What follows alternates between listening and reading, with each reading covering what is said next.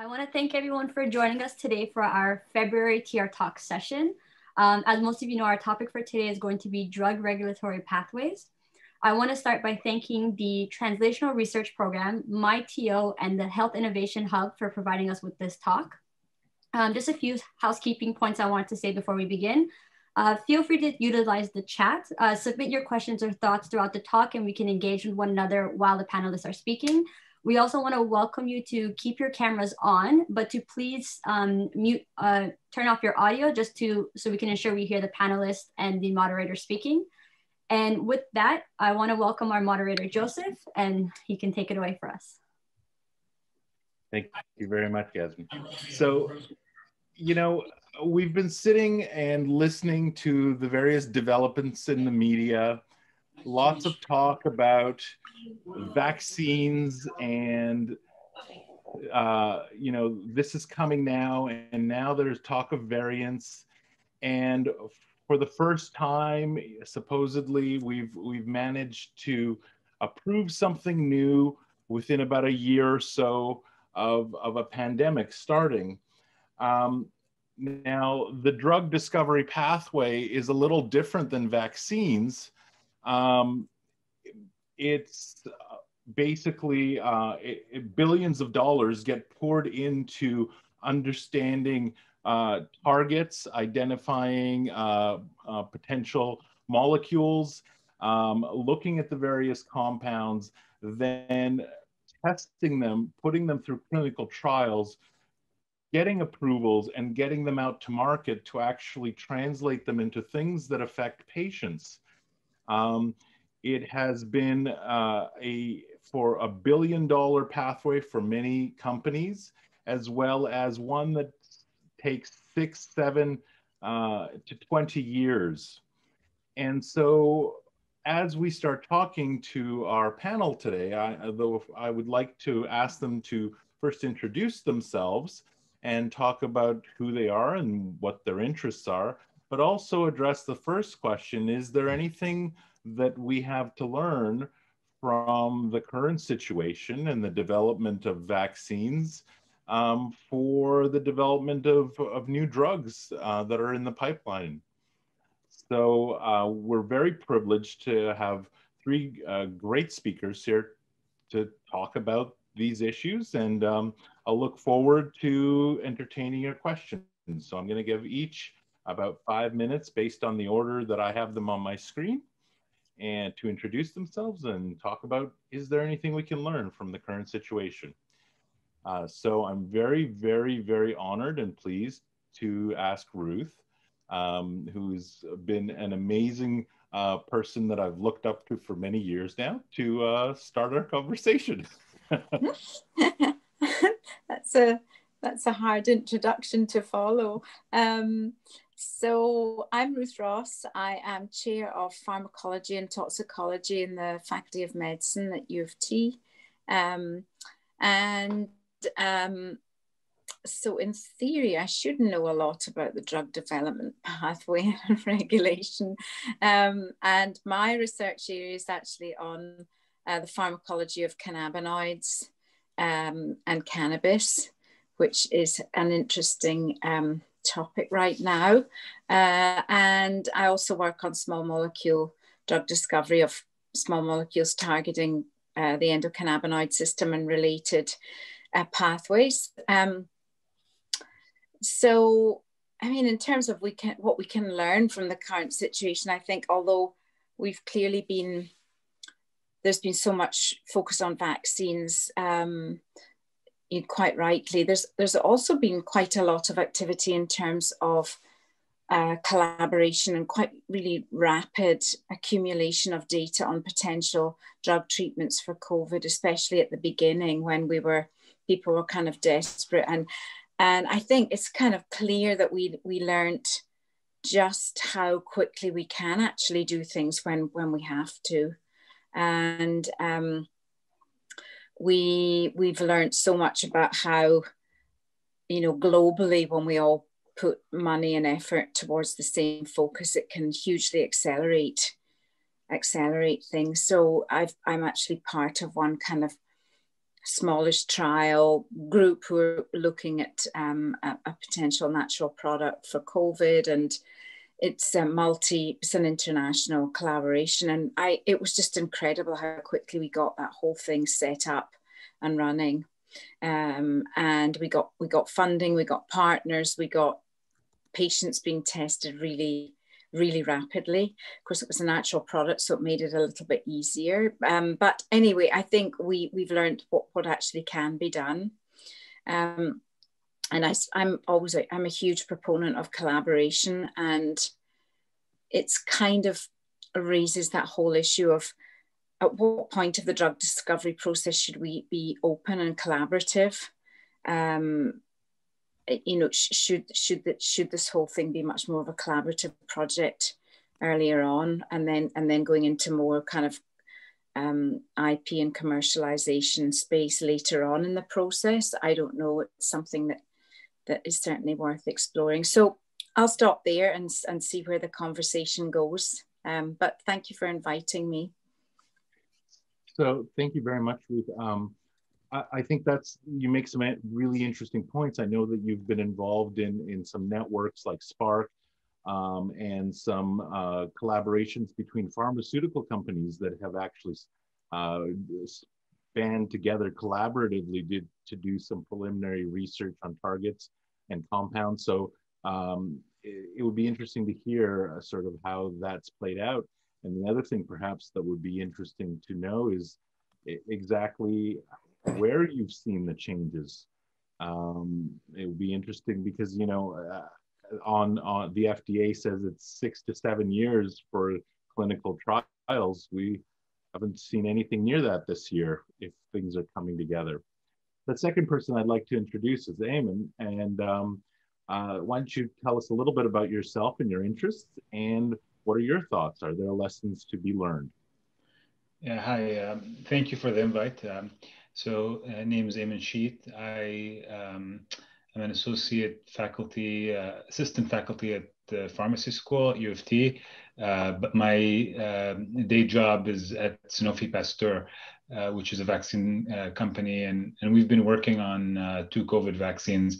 So I've done work in, so my whole career with the company, so I've been with this company since 2012, but I spent 5 years before that at Glaxo to work very closely with Paul, who's also a panelist here over the years. He was my PhD supervisor back in the day, but we've done a lot of work on R&D.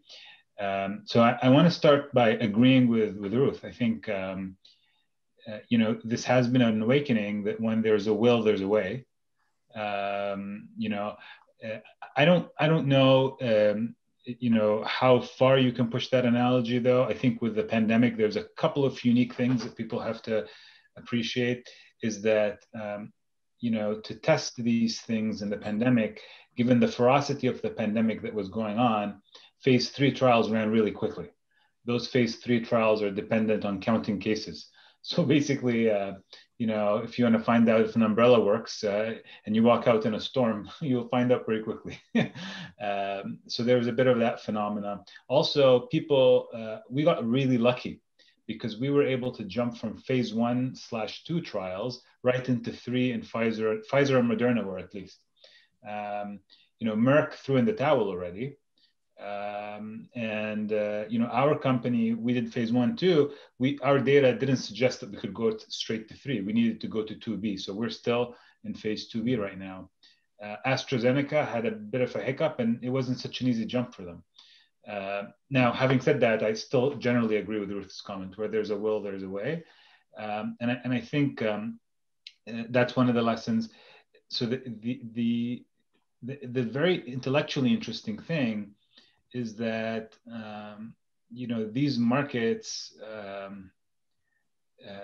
could be fine-tuned potentially, or so I think there's a fertile landscape for policy research here. How is it that we can create the right incentives here to accelerate development? How is it that we and it's a policy issue, because I mean, what we're seeing is that, you know, the American government poured in a whack of cash here. I mean, make no mistake about it. I mean, the amount of money that is, and it's not, by the way, so having been in both companies, so I started my career in a back office lab at Glaxo, working under two guys who were coming from the US military that were funded by BARDA to develop pandemic H7N1 flu vaccines. That was not a priority for GlaxoSmithKline at the time because there wasn't a ready market. They can't see how to recoup their investment. However, BARDA says, well, you're a vaccine manufacturer. Here's some funding. Start working on something. And it was as humble as that. But it was, you know, it served us in 2009. A lot of so Moderna and the platform that we're working on, the protein-based platform that we're working on, were platforms that existed because of BARDA funding. Both those, you know, Moderna and the platform that we have that we purchased as a biotech were heavily subsidized by BARDA all the way up until they had stable technologies. And then when we needed the money into the trials, again, BARDA stepped in and poured a whack of cash. They said, don't worry about money, just get your scientists to work. And on top of that, there were sort of market incentives created to purchase the products after, so there were advanced commitments to purchase. So all of the financial risk was taken out. Which is remarkable. If you do that, the technology can fly. So why is that not happening in a regular, why is the market not transacting like that normally? And I think that's the real fertile area for research and thought. Thank you. I'll stop there with my comments. Thank you. So that's an interesting, I think that ties back to your original analogy, you know, what's the best time to test an umbrella when it's raining? If you're out doing clinical trials on drugs that are orphan diseases or you know, take 3, 4, 5 years to do recruitment to reach a reasonable end, then it's an entirely different scenario than what we're seeing right now. And so, and it is very much tied, I think, to risk. Because right now with the pandemic, the risk and the financial burden of not having a market is very low in this space. But in other times, the economy is completely reversed. I was warned by Paul that he, in addition to introducing himself, he will deliver a stream of consciousness. So I look forward to following the stream wherever it may lead. Paul? Is my video active? It is. Okay, good. I actually now realize I was on video and I thought I was off video. So I apologize if I did anything inappropriate on the screen. Okay, well, it's a real pleasure to be here speaking to you from my wife's office. This whole COVID thing has been obviously a human tragedy with over 2 million people dying globally. It's been horrific. But it's also been fascinating for those who have a sort of academic interest in the sector, me included. I've been really interested in how vaccines are produced. I'm really fascinated by the actual mechanisms of action. And I'm now ruining the decision to do economics for my PhD. I wish I had done some sort of like virology or immunology. It sounds a lot more fascinating. But that being said, it's a fascinating time to be involved in the sector. It's super incredibly interesting seeing all of the vaccine R&D taking place and how quickly this R&D was mobilized. It's breathtaking. So what things strike me about this episode? Well, the first is that it brings into sharp focus the importance of R&D, especially into vaccines. Obviously, it's the tool that we need to overcome these pandemics, right? There's no other real feasible mechanism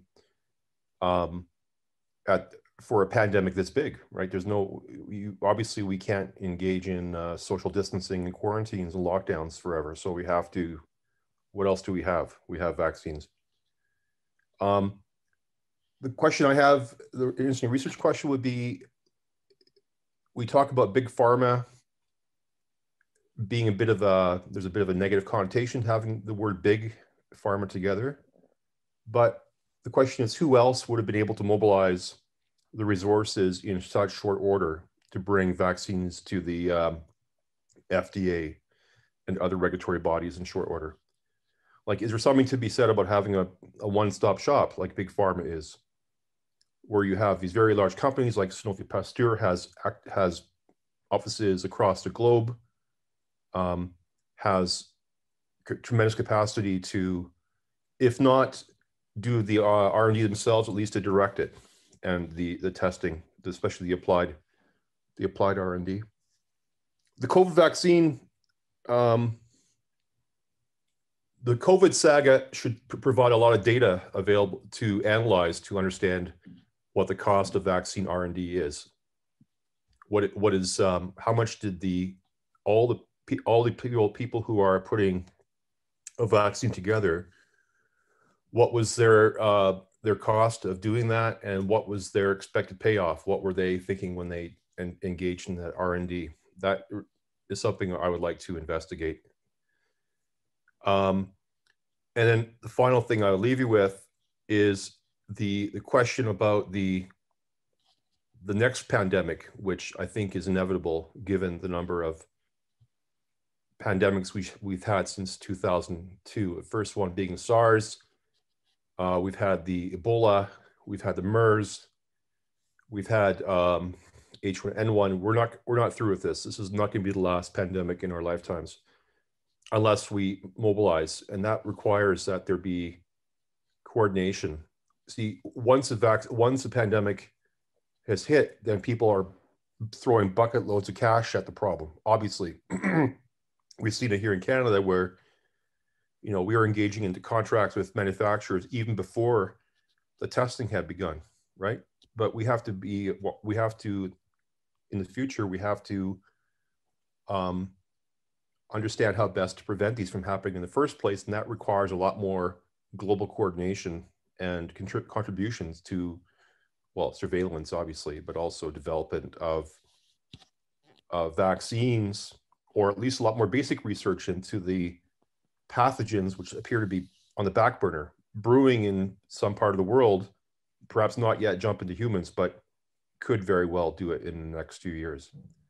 So that is a huge, huge concern. I will stop there. Thank you, Paul. I think you touched on something that I would like to get your opinions on, and I'm trying to phrase it in a way. And it's when you started with the question, who else could mobilize such resources? So one of the questions in the chat that I'm seeing is that it's questionable how much it actually takes to bring a drug to market. Mm-hmm. And I've read over over the years various studies, various quotes, 1.2 billion, 4 billion, depending on who you talk to, who the advocacy group was that's sponsored the research. But I think whether it's 100 million, 900 million, a couple billion, the point is well taken that there is a huge cost to developing and testing and doing the preclinical discovery, which is absolutely fundamental before everything else. So one of the things that Ruth mentioned is that there is collaboration, and now with the pandemic, we need more coordination. So how do we, or is it possible, first of all, how much have you heard that this process takes? And second of all, how might we be prepared to pay for it in the future, if not Big Pharma? Well, Big Pharma will, at the end of the day, they don't pay for it. I mean, they can cover the cost of the initial R&D through retained earnings, but they need to be replenished. Ultimately, it comes from, well, in the case of vaccines, it typically comes from government, doesn't it? I mean, there's not a large private market for vaccines. Maybe for shingles, there might be, but for anything like this, it's got to be a government, because especially if you want to target the virus at the early stages. Maybe it's a local outbreak somewhere in the world, but it hasn't reached pandemic stage. There's going to be very little private market for that. Nobody's going to run off to their pharmacy to buy a vaccine in Dundas, Ontario, if there's an outbreak in Thailand, right? It's not going to happen. So it has to be governments, and that's the key. I was alluding to earlier is governments have to somehow come together and overcome the barriers. They've overcome some of the I want to say hostility. Some of the countries aren't really on speaking terms, are they? I mean, they're kind of there's talk about the China virus, and there's been some vaccine nationalism, and people aren't really coming to the table and with a big group hug and seeing kumbaya. They're being a little bit standoffish here, so they have to obviously overcome those. And I think to add to Paul's comments, I think we have to ask ourselves a serious question about basic discovery and R&D, like the basic bench side research and the funding for that. I mean, mRNA technology, which is sort of so captive right now. The world is captive looking at how well that technology is performing. That was around when I was doing undergraduate chemistry. And when I was doing undergraduate chemistry, Professor Uli Krull, who's a University of Toronto, Mississauga, he was the VP there. He was my chemistry professor. And I remember clearly sitting in like fourth year chemistry, and he was talking about how mRNA is a promising technology. That was what, 2005. So, there's something to be said about, are we really getting the most out of this basic research that we've been, and then you also have to ask the question, what is the basic infrastructure for funding university labs where a lot of this discovery happens? Because, I'm at Sanofi, we purchased, we partnered with an mRNA biotech startup that started in a university lab. We kind of bought it, kind of ready and pray, but how they got there is miraculous. I mean, how did they cobble up the funds? How did the innovation of those university professors? So, I think there's a very big question to be asked about funding and support for basic research that's happening in labs. I think the Americans do a decent job. Canada probably does okay, but I think this is a wake-up call that, across the world, this infrastructure needs to be strengthened, I think. So that's actually where I was hoping that we would go, because it seems to me that one of the things we've seen is a reduction or a prioritization of funding basic science research and bench work over several decades. And where it has led us very much is all of a sudden we're sinking in, we're paying for it now by trying to sink in lots of money into vaccines rather than thinking ahead and coordinating our efforts. So is that like, I see it every day, and I think Ruth, you've lived it, the lack of funding to do research. Mm-hmm. Yeah, I think it's, well, there's so many layers of the process that are problematic. Funding in Canada is actually quite poor compared to the States and even the UK, I think. So, but I've just been contemplating, it's a little bit tangential, but it's kind of throwing something out. Then I love the analogy of, you can't test an umbrella unless it's raining. But, there are so many things that we have millions of patients with all over the world, cancer being an example.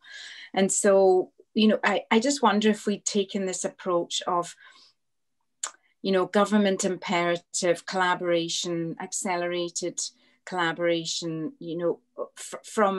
from the beginnings of basic science right through with some other disease indications, if we would be so much further ahead than we are now. Because as a basic scientist, our whole career is built on competition still. Now, I know we're encouraged to collaborate, and we do collaborate, but we don't get tenure. If we're not independent researchers, we're looking for first author primary author publications, where the whole system is designed around competition.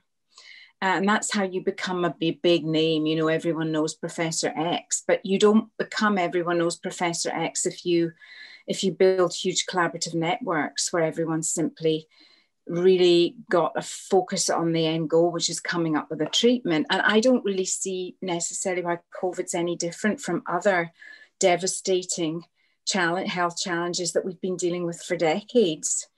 And why haven't we followed the same process in a way? So I think that's a little bit, it might be a bit off topic, but I think there's so many layers in our academic basic science right through to commercial research that are problematic in terms of really focusing collaborative efforts and structures and networks to actually address the issue at hand. So I actually don't think it's tangential. I think this is part of the problem, that in a sense we have a system built on a competitive model from the start that's then applied to academics that are competing for, let's be honest, comparatively small pots of little money that's drying up. And then there is this trench, or this valley of death between academe and industry. And then all of a sudden, industry is expected to develop these things based on academic underfunded research programs. Paul, Ayman, any comment on that? Yeah, I don't really have any firsthand evidence or experience working in that sector. I mean, I'm an economist, so I all I need is a laptop really, and not a large outlay on graduate students to run a big laboratory. But I do realize, like, I work in a faculty of pharmacy, so my colleagues they feel the heat, you know, when the CIHR budget dries up. I mean, I guess I see panic in their faces because without that money, they can't do anything. So yeah, it's a tough one. Government, you know, the marginal tax rate on your last dollar of income, if you make let's say $180,000 in Ontario, it's like 48%. So where's the money coming from? You have to raise somehow more taxes somehow. I don't know. There's so many competing demands on the government budget that it's hard to. It'd be awesome to have more cash, no question, for this. Yeah. I'd love it if there's more money for basic research, but it's tough. And another point around sort of the conflict between the needs for investment. So this is, if you're investing in early stage discovery, bench side work, you're playing a very long game in terms of return on investment. Our political governments are set up in 4-year chunks on average around the developed world. So you have this automatic conflict in terms of how budgets are prioritized. And all you need is a pandemic like this to see the return on investment. You know, so the return on investment from the US government into Moderna is huge. You know, that company puttered around for about 10, 15 years trying to scrap together cash just to stay afloat. But now, I can't imagine a better use of those funds. So there's that policy, it's a real thorny policy problem. The other point that I want to make is that, two more points. One point is that outside of a few countries, like, you're talking about the United States primarily, maybe Germany and the UK, Japan, and then maybe Australia and Canada and the league after that, nobody else invests in basic research in a meaningful way. And, that's a global reality that we live in. The countries that I named, maybe make up 5% of the population of the planet. It's really minuscule in terms of, and the return on that investment is a globally spread benefit, So again, you end up in this sort of quirky policy situation. The last point I want to make is, So I was just making a smaller point here around the fact that the timelines that we saw with this vaccine development are spectacular, but that's, 2 points. We got lucky. We were able to jump from 1/2 to 3 right away. So there was no formulation issues, and the chemistry of mRNA is actually is very stable regardless of the vaccine you're trying to make, which actually takes a lot of the risk and uncertainty out of the early stage development. So that's a feature of mRNA, that it's less risky to develop that technology.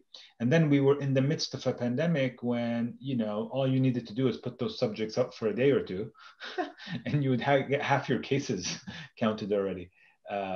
So maybe, but having said that, I wholeheartedly agree with Ruth. If we can solve some of these thorny policy issues, things like cancer, we can see advances in we can probably we can conceivably half the cycle time. I think with this, we divided it by 10, but we can half the cycle time. I think it's not unconceivable anymore. Yeah, I think the whole issue of how you fund this, I'm totally not an economist, but in some ways there must be an efficiency of collaboration at the early stages in terms of money spent. I just see, I see in my world of basic science publications, labs competing to get the publication out first. There, and you can have a view that competition drives, innovation and so on, and I agree with that to some extent. But if you've got 2 labs spending millions of dollars on the same stuff to get there first because of a career-based model, that doesn't seem like an efficient use of funds. If you were designing something in order to achieve this in X number of years, you may say, let's just give each person 100,000 and see who comes up with the best, solution. Or you may say, give a group of smart people a bunch of money and see if they can all work together to come up with the solution. And that's not the way this system really works right now. So I think the economic arguments could be made in terms of actual models of work and that would be more efficient than the way in which we do these things. Well, if you think about it, when John F. Kennedy gave the marching orders to the aeronautic community in the U.S., put the man on the moon, or I think it was the word man he used back then, wasn't it? Yes. Probably. I don't think he was so enlightened to say, I want to see a person on the moon. Person on the moon. Anyways, yeah. Just may I make some comment? Sorry? 1 second, Ming Yao. Absolutely. But Paul, go ahead, finish your thought. Yeah, finish you. Sure. But my point simply is this. It's a simple one. I mean, what did they do? They created this thing called NASA, which was not really an academic group as much as it was sort of a think tank, and they all sort of tried to work together. There wasn't really the career model to try to get tenure and stuff. It seemed to have worked. I mean, they got people onto the moon. I mean, you can imagine that something similar could take place for the grand challenges in medicine, like disease eradication for various cancers or for different infectious disease. An X Prize kind of reverse X Prize model. Dr. Liu? Yeah. Hi, Joseph. First of all, congratulations. I think this is a very nice seminar series you are organizing. And I asked the IMS to contact your office, and then we try to help to also spread out this program within the IMS faculties. I think Sarah will be the person to contact your office. It's really very nice. So congratulations for that. So then in terms of the comments I want to make is about, I think our grant review process is designed based on the regular day-to-day research. It's not really designed according to the pandemic. So when the pandemic happens, there's multiple sources call for grant application. For example, CHR called a couple of times. Then the provincial government and also several and also our university and so on. So, but the review process is like this. So all the people who are involved in the COVID research are applying to the grant proposal. So they are excluded from the review process. So the process will be reviewed by people who are not involved in the COVID research. So basically it's a non-expert to review the expert application. So I think that's fundamentally, this is something wrong. And also many funding agents do not have a good review capacity. For example, provincial government, their work is not to sponsor the research work. They are more kind of try to expand the industrialization, try to increase the employment for the province. So they have the good wish. They have some funding they want to put it in, but they really do not have a research review process, not like CHR has a review process. So again, the whole thing is mismanaged in such a way. The second issue is about how to deal with the urgency. For example, by call for grant application, everyone use your own research expertise, use your own research interest to apply. So that won't solve the urgent problem, because now for the pandemic, we have very urgent issues we needed to solve, but there's maybe no one applied for that kind of a project. For example, vaccine, it's behind other industrial countries, so we are behind. So if the government thinks this is the area of research we should put a priority, then we should call for that and then try to organize that using the CHR and other grant funding agents as a vehicle to organize the expert in the field, then to quickly to bridge the researcher and the industry together, then to solve the problem.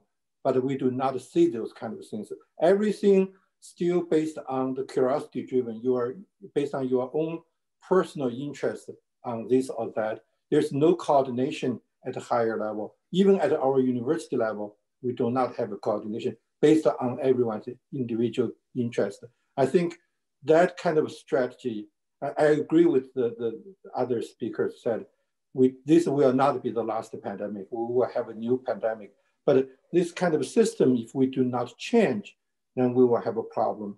A similar situation happens in SARS. When SARS happens, the Canadian researcher community responded exactly like what we did now. So we did not have any kind of a rethinking about the process. We do not learn from that SARS. So now when we have the SARS-2, we do exactly the same thing. I think that is something very important. But the question is that I'm not sure if our discussion will be able to reflect it, will be able to report it to a higher level or not. But certainly I have been in Canada more than 30 years. I see this happens again, and we do not have any dramatic change. I think that is a major problem. Thank you. I think there's a continuous tension between the interest of the individual, which is historically the Western concept of, the rights of the individual versus the collective needs of solving problems. And there are, I think, a number of arguments that can be made, because some science is discovered because of someone's interest by accident versus a coordinated effort that could take away from that kind of discovery. But I was wondering if we could also look at another issue that I see on the board that there's some discussion in the chat, and that is one with regarding patents. So, in terms of patents and costs, one of the purposes or one of the key factors in the drug discovery process is the desire or the ability to get the exclusive rights to use knowledge for a certain period of time. And so that is both a promise and also a problem. When when a patent is 20 years on knowledge, but the pathway takes you 14, that has implications. Any thoughts on how patents, what kind of role patents play in the future of drug discovery? I can make a comment on that. You know, I received emails from graduate students. They have kind of a group try to advocate all the researchers doing COVID-19 research should give up all their patents. So they ask IMS to sign for that. And I feel very, very hard to make that kind of a judgment. I think this is really not the things I can do it on behalf of my institution. But there's a big push from the community. People want to let people to give up all this intellectual property because the COVID is such a big pandemic. It involves so many people's lives. So your question, this question is really very important for us to think about how to deal with this. I don't think we will have an answer, but certainly this is a very serious question. One quick comment on patents is that actually they've not been so relevant in this pandemic. And it's because of the complexity of so in the vaccine field, which is where I do my work, it's less about patent, more about know-how. So you're making complex biologics, and you're ultimately giving them to healthy people, and and eventually even with this one, we'll start giving them to children. So the tolerance on safety is, we don't tolerate any safety issues. So what happens is the regulatory requirements. So there's no quick bioequivalence. It's not like a small molecule where you can just characterize it really easily with some analytical chemistry and you get going, right? These large biologics are very sophisticated. So effectively, regulators, because they need to assure the public of safety, which is critical for public health success, right? You can have two mRNA vaccines like we just saw, and both of them have to go through the same levels of rigor in terms of clinical testing. And that's where the very big bulk of the costs start to happen. I think, and then that's kind of the more specific point. I think generally over time, as our therapeutics get more and more complicated,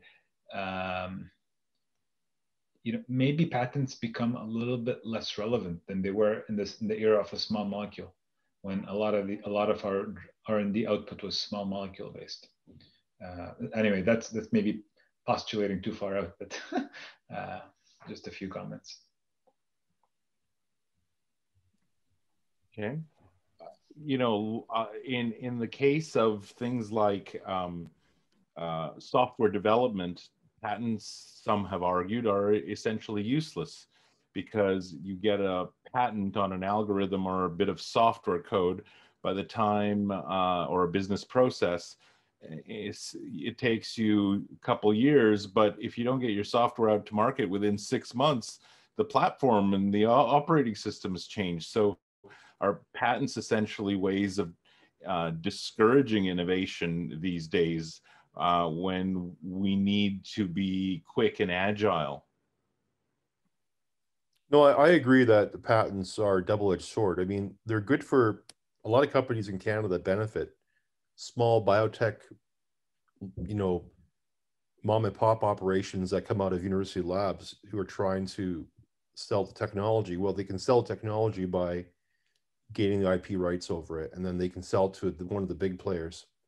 But on the other hand, it's difficult for the same small players to become big, because they have to navigate the patent thicket to be able to, get the drug to market, to get it approved. They have to maybe steer clear of any other IP related issues. So they often just abandon that dream, and they sell. So it's a double-edged sword, and yeah, sometimes, especially in software, it's difficult the patent thing is, you have these trolls who are trying to extort. It seems to me the case that they sit in the bushes waiting for somebody to develop something that looks interesting. And then they come out of the bushes and they take him to a court in Texas and try to sue him and shake him down for some bucks. Unclear if they're unclear how valid their claims are, but it does seem to be a bit of software patents don't strike me the right. Like they seem to be counterproductive. They seem to be a bad idea. Well, so the argument has been that patents are the main way in which big pharma is able to recoup their investment in R&D, right? They have the exclusivity, and if you don't have that, why would big pharma develop a cheap drug that anyone else could run away with? No, I understand that. I understand the motivation for patenting in pharma. And I used to be sort of anti-patenting, and now I'm sort of come around to saying, well, maybe it's a necessary evil, but it's not a panacea. Like it's not like you're giving you if you get a patent, there's a free. It's like having you're gonna get rich, because there's lots of hurdles. Mm-hmm. I mean, if you develop a first-in-class compound, other companies are doing the same thing. We're developing the same. Are probably investigating the same kind of pathway or the same kind of mechanism of action. So there'll be a bunch of competitors, and then you have to defend that using marketing, and then you have price regulatory bodies trying to squeeze you. The buyers, the payers are getting more centralized, relying on health technology assessment and waiting out the clock in some cases. Mm-hmm. Not buying until later in the patent clock. Yeah, and then you have obviously counterfeiters for some small molecule drugs, at least. So I mean, it's an old system, but perhaps it's the worst system we have, except for all the rest. I think so. It's not. It's not. It's not all it's cracked up to be, I don't think. So let's talk a little bit about safety, because I'm looking at some of the comments that the students are putting up, and they're talking about the regulatory pathways, and safety is one of the big reasons we have it, and why we have different trial levels, 2, 3, etc., to make sure that when something hits the market, we're safe. But right now, one of the things we've seen during this pandemic is, as someone has pointed out, simultaneous sort of testing on animals and on humans, and there are issues there, multiple, I would argue. But also there's this concern where a portion of healthcare professionals in the States, because of misinformation or whatever, are questioning themselves the safety of any vaccines developed so quickly. Do you have any comments on how this, what is this teaching us about, our clinical trial process?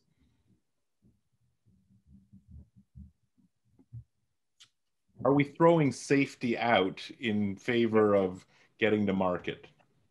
So with vaccines, as a class effect, okay, there are no evidence of longer term safety issues. So what do I mean? So if you are giving a vaccine, okay, it is almost, you don't see this in the literature, where 2 years, 3 years after that vaccine was given, there's something strange happening because of that vaccine administration.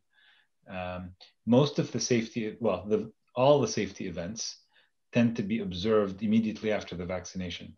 The amount of material they're giving is very low, and it's usually a protein of some sorts that gets kind of dealt with by the body and cleared after an immune response is seen. I think that's something that people have to appreciate about the vaccines. And in the particular work that was done, so we jumped from 1/2 to 3, but the size of the phase 3 trials were designed to be large enough to pick up on some of the safety issues that people do worry about. And a lot of those tend to be sort of like actually the body reacting to the material you're giving it and creating an immune response. You end up with a fever, you end up with some chills, you end up with some pain. Now, what you're trying to do is you're trying to make those things not so overwhelming that people won't take the vaccine, right? So that you're playing with the dose response accordingly. So I don't think that, and the other big thing about safety is the transparency that's gone in. So Moderna and Pfizer, I mean, you can go onto the FDA website, for instance, and pull down all of their data, including all the safety tables from those trials. So I don't think, my professional opinion here is that safety has not been compromised amongst, at least I can say this confidently, with Western manufacturers, because thanks to the regulatory standards that we have today, and thanks to the deep legacy of those regulators working with vaccines and biologic materials. So I think that's an important distinction to understand, that I think most people don't appreciate, that when you're dealing with something like a vaccine, you're talking about minor modifications to a platform or vector that already has certain properties, as opposed to a random small molecule you're pumping into a particular place in the body. It's not quite the same story. Yeah, and the exposure, I mean, with drugs, I mean, you end up with people taking drugs for a long time, so you have a prolonged exposure. These tend to be, the exposure to the new molecule is really limited. And then if you think about what we're doing with safety, you start the development in the risk groups. So who's most at risk right now, where the trade-off is acceptable, and then you slowly move down into healthy young children, which we have no data in so far, and that's fine, because that's how you do these things. That's the protocol at the FDA and at Health Canada and at the European agency. That's the standard protocol. Marguerite, you've been waiting to ask. Yeah. So what I think is the whole vaccine trial is the first time that the public, the general public, sees how drug development being done, how clinical trials work, how pharma companies have to collect data to provide them to the FDA. Normally, people don't see that. They may have some person was part in a clinical trial against a new cancer drug, but it's never been so in the public eye than this last year with the vaccine. And the second point, what people miss is the technology is being worked on for 30 years. It's not new. They had a hard time to get the RNA stable to deliver it, but I just posted an article from 2018 where this technology is being described. And this is what people forget. There is 20, 30 years of research behind this technology. The only thing they did is they changed the sequence of the RNA in the virus. And there were clinical trials with against other diseases already ongoing using this technology. And I think that has not been communicated enough to the public, that they say, oh God, in 1 year a drug, and now we are going to use it. Nobody can do this in 1 year, to develop it from scratch and put a clinical trial up. That doesn't happen. I have never heard that would be possible, except with the insulin discovery. That went very fast, but normally it takes much longer. And I think this has not been communicated enough. So I think that's an excellent point. So there were labs very much working on various mRNA approaches and on various vaccines. They just weren't working as fast as they were once the funding came in and selected, but this was technology that was being developed. So there's Evan, you had a question about developing natural drugs. Go ahead. Yeah, I think just the question was maybe to specifically start with Ruth, but I would love to hear a bit about the implications and regulatory pathways in things like medicinal cannabis and how that relates to the same pathways with synthetic pharmaceuticals going through phase 1, 2, 3, et cetera. And then perhaps, you know, the frontier after cannabis might be things like psilocybin and psychedelic, and how that would look there. Yeah, so strangely, the natural product I'm involved in collaboration with COVID is not it's nothing to do with cannabis. But it is a natural product widely used in Brazil as a traditional kind of anti-inflammatory, antioxidant. So, but with cannabis, well, you know, it's a total muddle right now with cannabis. Really, it's just a mess in terms of like there's actually so little good clinical data on cannabis in terms of as a medicine, and I suppose it's a kind of it's kind of unpleasant in a sense, because we kind of desperately need good data to work out, is it safe, is the safety and efficacy in various clinical indications, but there's no clear indication of who on earth will want to pay for any of that hugely expensive clinical research. And the fact is that you know, the revenues, the vast majority of the revenues coming from non-medical use or self-medicating in inverted commas, which is again really a bit of a mess, because because we just don't have the data. So it's a unique scenario with cannabis, because companies are going to make lots of money from cannabis whether they have the data or not. And unfortunately, they may not want to have the data, because there are so many claims being made about cannabis that are completely unsubstantiated. That said, I think there are definite medical opportunities. For example, in pain, where we have some good clinical data, and other indications, but it's really upsetting that I just can't. It's very hard to see how we're going to get our hands on that good data. Hopefully some companies will kind of step up, but they don't really have money right now necessarily. So yeah,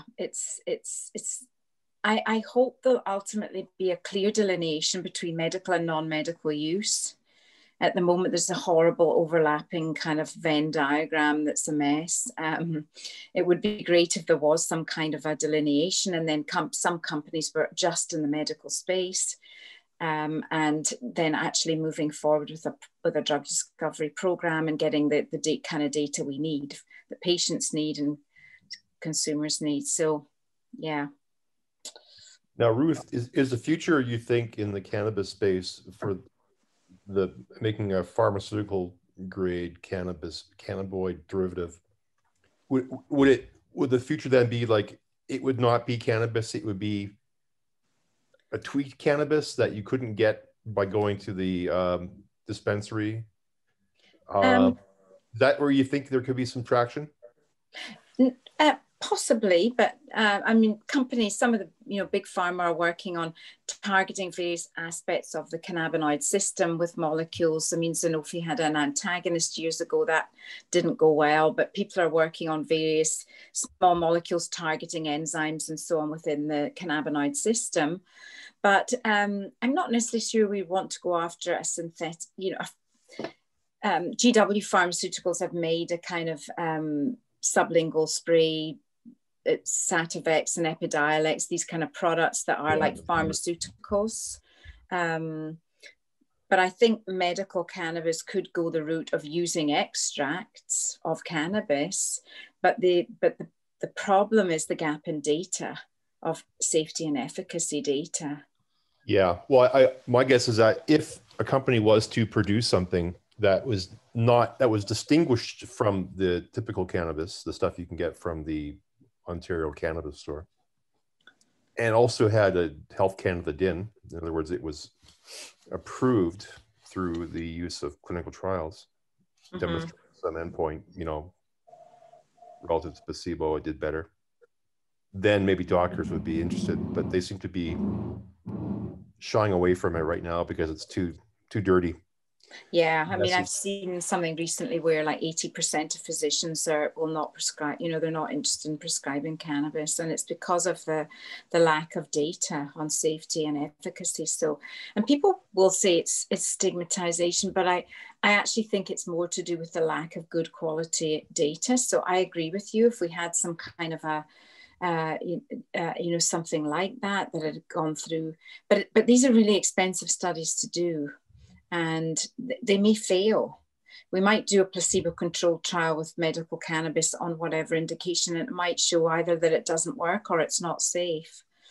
And therefore, then you've got, you know, then there's a problem for the companies who are, you know, really kind of invested in promoting medical cannabis for various. So it's a bit of a mess, I think. Well, no company would do the heavy lifting if all they're showing is that the stuff you can get from the Ontario cannabis store it has this indication.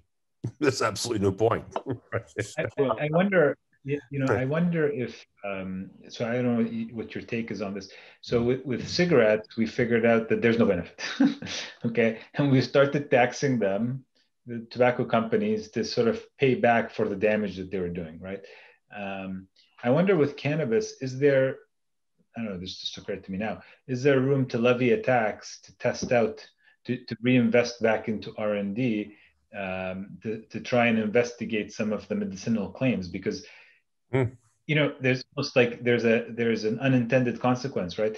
It's like if you start consuming cannabis thinking that there's a health benefit, but there isn't, you could be just doing harm based on, you know, and that wasn't your intention to harm yourself.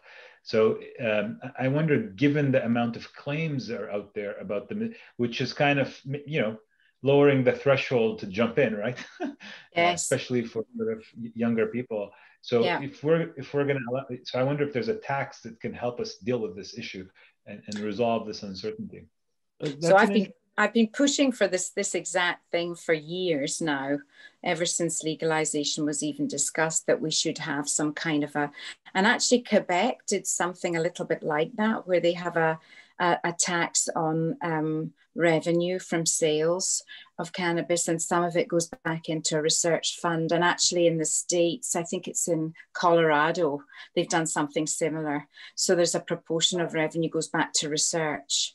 And that, of course, so that is a really good model, and I'd love to see that happening in Canada, in Ontario, for example, because that, as you say, it's a very complex scenario of people self-medicating, potentially doing themselves harm, or, you know, there is such a thing as cannabis use disorder. There's all sorts of issues, and so that I think would be a very responsible thing to do, to have some kind of research levy. Well, there already is a tax. I think it's $1 a gram. Yeah, but it doesn't come back to research. No, that's right. It goes into the general coffers. Exactly. So I think what they did in Colorado and Quebec is they've taken a small percentage of that tax and diverted to a research fund. That would be a smart idea, I think. Yeah. I mean, that would be the most equitable way of making producers pay. Yeah. I agree. So if anyone's got any, I've tried, I'm like a kind of stuck record with this. I've tried it so many times with no success, but I'll keep trying. But yeah, it's an interesting topic. So, you know, I realize that there's a lot of stigma and politics around cannabis. But it sounds to me like one of the things that you're talking about is a matter of degree for all biologically or naturally occurring potential substances. Recreational drug use possibilities or not, how do you incentivize and protect and develop research around compounds that big pharma most likely won't touch? So there seems to be an interesting model there. I just want to. The only way I can that I can think of is what Ruth suggested. That is, everybody who sells it at least legally, has to chip in a few bucks to for some sort of public benefit. That seems to be a kind of a, to my mind, now you can't make the tax too big because there's still a thriving black market, and yeah, exactly, especially out west. But I think that touches on the earlier point that everyone was discussing, is collaboration and coordination. You're right. That's a way of coordinating it, that everyone has to chip in a few bucks to provide more evidence on what this stuff does to the body. It's, yeah. And you need the economies of scale. So like if the Americans at a federal level legalized it and they took, what would you say, $1 a gram? They took a penny a gram. I'm sure quite quickly you'd have a massive fund. Oh yeah. Yeah, the revenues are projected to be huge. So you could imagine a relatively small proportion going to research could make an impact.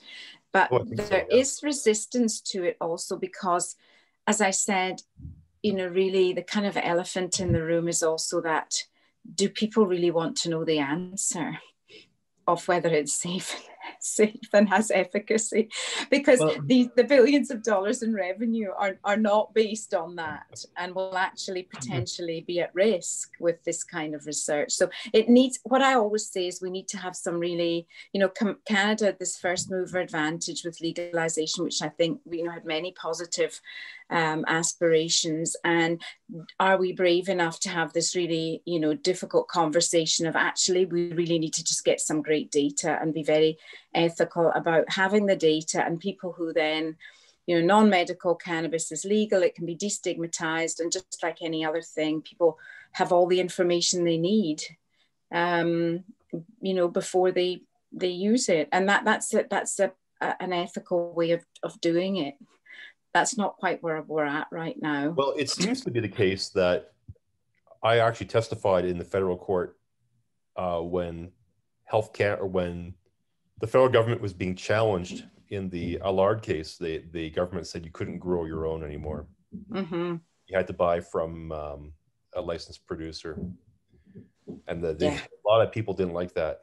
No, and there's on so many levels, it's problematic, because the licensed producer model then has marketing, promotion and marketing, which then has this all these kind of it falling into all sorts of kind of tobacco related kind of issues that we've been through before. And then you've got the issue of potency.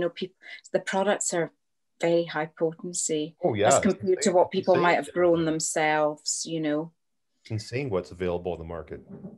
Exactly. It would blow your socks off if you smoked had a puff of this stuff. But it's being widely promoted. So it's wherever I am in a panel, I always end up talking about cannabis. Well, it's one of the dangers, I guess, of your work. But I do think that this highlights at least one distinction between naturally occurring compounds and how do we regulate them, and how do we test and build evidence for what they do versus the claims. There are lots of claims from traditional medicine about naturally occurring compounds that don't have a lot of necessarily scientific evidence behind them, but a lot of cultural or historical sort of belief systems. But it also gets to another question that perhaps, and I don't know if you can answer this, I actually don't know that I know the answer to this, but it's been asked from on the chats, is to sort of talk a little bit about what are the contrasts or differences between drug or compound regulatory practices and pathways versus cell-based therapies. Is there a difference really I would imagine, at the clinical trial phase, because I think translating from cells to humans will have its own challenges. Does anyone know? I'm not aware of a unique regulatory pathway. So they probably just have to go through the biologic pathway, Yeah. I mean, most regulators have a drug pathway and a biologics pathway. Yeah, makes sense.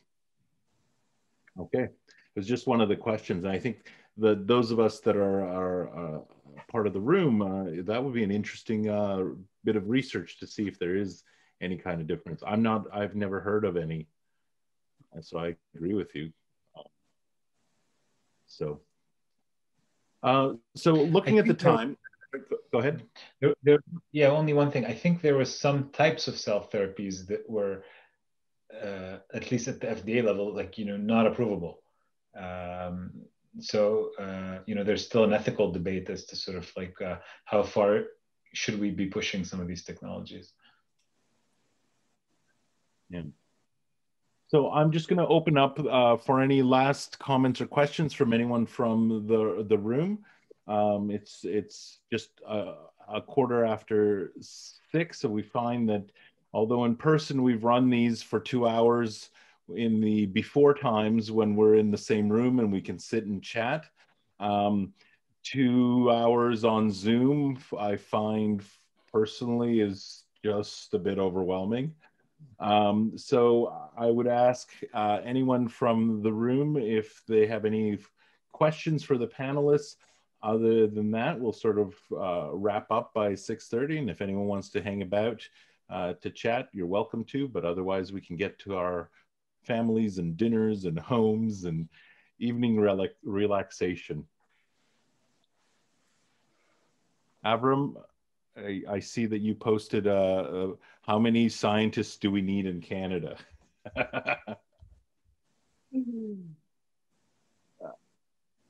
Again, we all have our pet peeves, etc. So I always looked at least the biomedical scientists, but that applies to all scientists in general.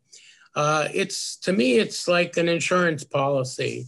I mean, forgetting about the fact that we want to know how things work, and that's why we're in science, to understand the world around us. And then we hope that by doing that, we're going to make it better for the community. But in practical terms, because, I mean, even related to the topic under discussion here, we're focused on vaccines, on drugs. So we're trying to improve human health.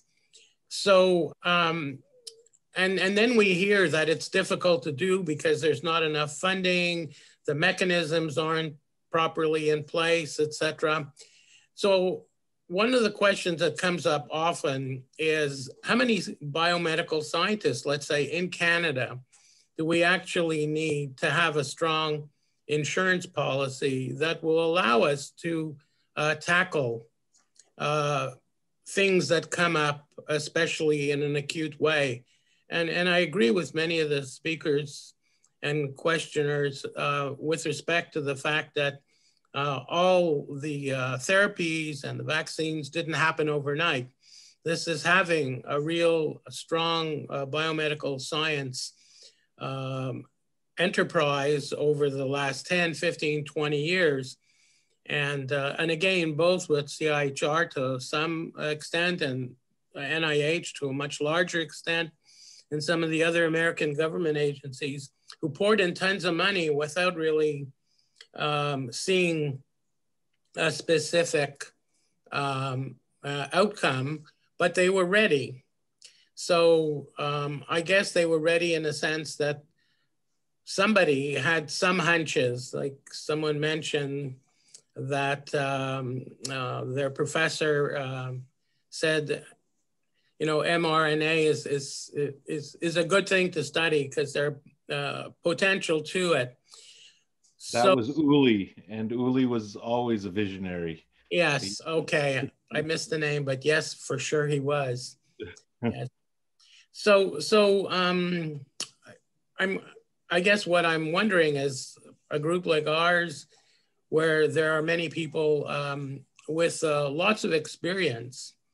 Can anybody say that, you know, we need X number of scientists in the country that will allow us to move ahead in a productive way? Or do we just go, let the best survive? I mean, we need the group that we choose at the end of the day to be the best, but going against the whole issue of the competitive aspect of things. I think it's been drilled into our heads that the only way to move forward is through intense competition.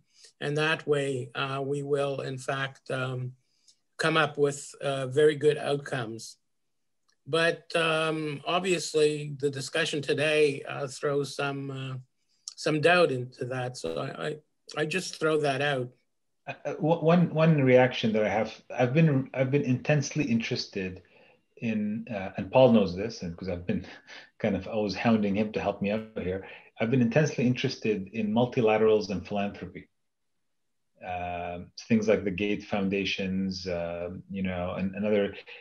I think, you know, with the amount of wealth distribution on the globe right now, you're starting to see this emergence of a class that just accumulates so much money. And you know, they don't have a bad intent, these people, most of the time, I think. Like Bill Gates is a good example of that. They actually work even harder to give it away.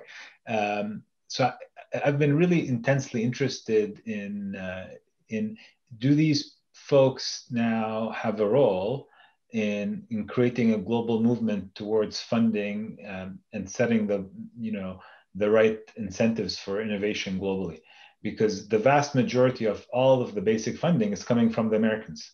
And then a bunch of us play a smaller role. So can there be an emergence of another Goliath like the United States, but is made up of, you know, global philanthropy? And I don't mean it in the necessarily the charitable sense. I mean, you know, this is wealth that's accumulated and people are trying to make the best use of it.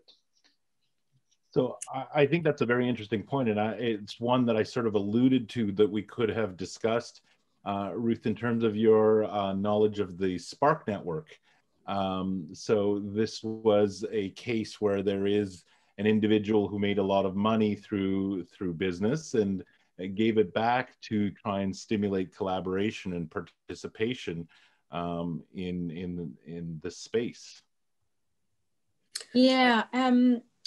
Yeah, there's the Spark network model, and also even the small thing I did with J&J, Janssen Canada. We had a neuroscience catalyst, was an open innovation model looking for new therapeutics in mood disorders, and it was open, so there was no J&J had no.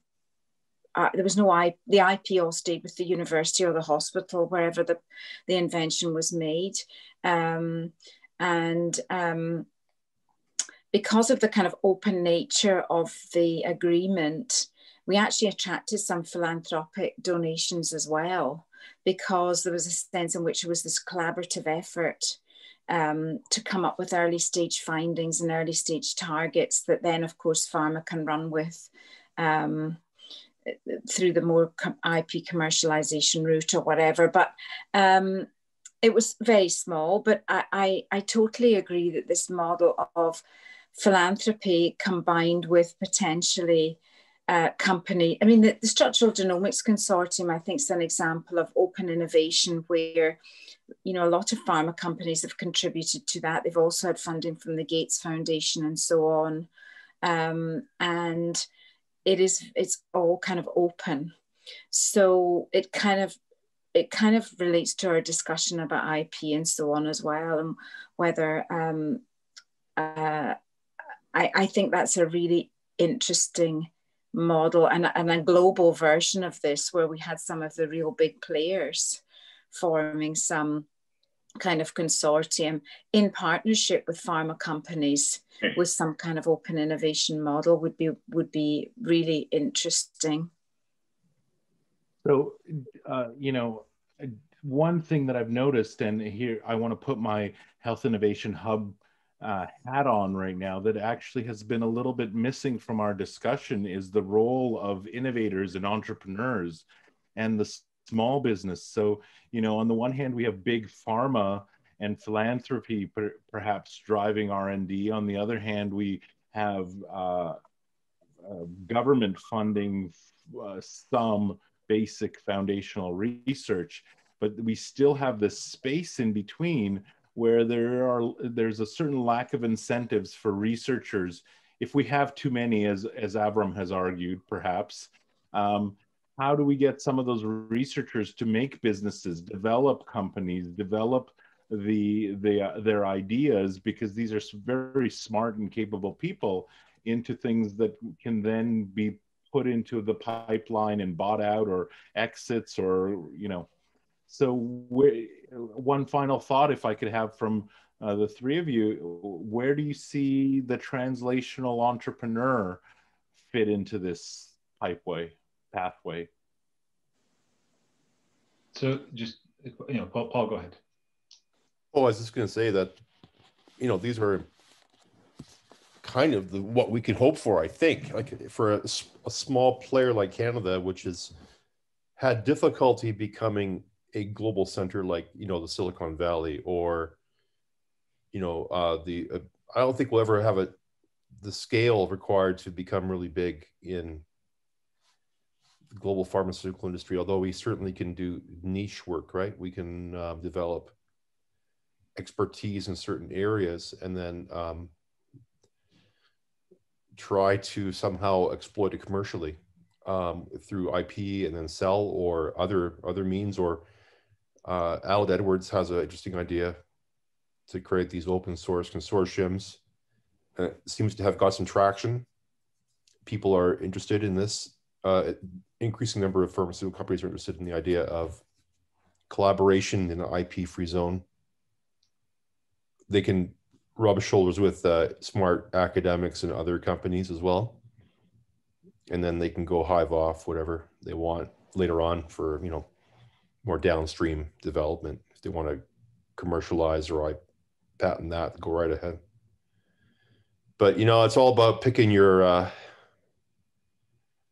targets. I mean, I don't really know generally if we're ever going to be produce all the Googles and the Amazons of the world, but we might be able to do some small stuff. Yeah, I'm pretty optimistic actually in this space, okay? Because I think with the digital world that we're living in today, like, I'm sitting here in Pennsylvania in the States. I've been here for a few years, but I'm actually able to keep a lively affiliation with the University of Toronto and speak with all you fine folks today. So I think, you know, and then, so let me just try to break down my thought a little bit. So if you look at some of the high success of some of these incubators that have been popping up, like the Y incubator that started in the US. I don't know if you folks are familiar with that, but basically it's given us things like Airbnb, you know, and these are, you know, fairly, it's sort of digitizing and scaling up a very simple model of, like, you know, I need to invest. I literally want, you know, investment houses that want to make a return are trying to search for 10 things to bet on. You know, part of the problem before was, how do you meet all the scientists of the world that have a smart idea? And, you know, I think with the digital world we're living in, with the increased connectivity, there is going to be an emergence of these sort of like globalized, scaled up versions of investment houses investing in technology around the world. I think we've seen the beginning of it with a lot of the digital, but that's because the digital economy sucked up so much resource. There's such low-hanging fruit everywhere. But I think once that slows down a little bit, those models, hopefully, at least I'm optimistic, will be let loose onto the biomedical space. And that's supported with maybe philanthropy into the basic research, where it becomes a common good, if you like, where there's no direct return. It could be the makings for a pretty rosy future for biomedical sciences and innovation.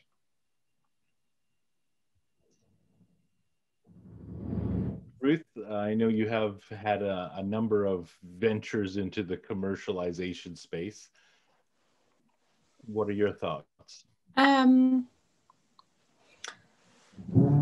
Yeah, in terms of, I mean, your original question was, what does this, you know, what's the future for entrepreneurs in Canada, maybe, or as our young entrepreneurs? Do they have a role yeah. in the space? Oh, Oh yeah, most definitely. I mean, the thing is, there's always, if you have a fantastic idea, it's a world-beating idea. You know, there is money, and there's a way of moving things forward. And but of course it takes all the whole thing of, you know, perseverance and failing and then picking yourself up again and the whole thing. But I think having there is definitely still opportunity and a path forward for, you know, really good ideas, and kind of just enthusing all those groups we've talked about, pharma or philanthropy or whatever route it is, to get the investment initially to get the thing moving forward. Of course, it takes a very specific personality type, you know, and you've got to really want it. And I'd say, you know, enjoying it, like enjoying doing that is really important. It's not for everyone, but if someone's the type of person who enjoys the risk, the thrill of kind of having a new idea and pushing it forward and so on, then it's absolutely a rewarding and important thing to do. So, but it's definitely not for everyone in terms of, you know, the career path. So thank you very much. So I want to just thank all of our panelists today for the discussion. Ruth, Paul, Ayman, we've had some interesting tangential swerves and some cannabis related talk, which I must admit was not surprising. And I also want to thank Yaz for helping organize these talks, and all of you out there that are participating in the chat and coming out and sort of helping all of us learn something new together as a community. So thank you so much for all of your questions and talks, and I hope we can continue next month when we learn something new about devices. And thank you, Dr. Lowe, for coming and supporting from IMS and Pharmacology Toxicology. And I also want to thank LMP, which is our new home department, for supporting these talks, as well as the Health Innovation Hub and Medical Innovation Toronto. I generally don't, this is my first time moderating, actually. I like to listen more.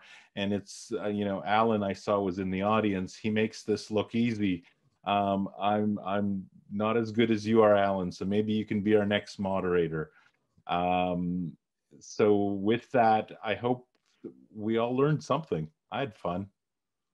Thank you.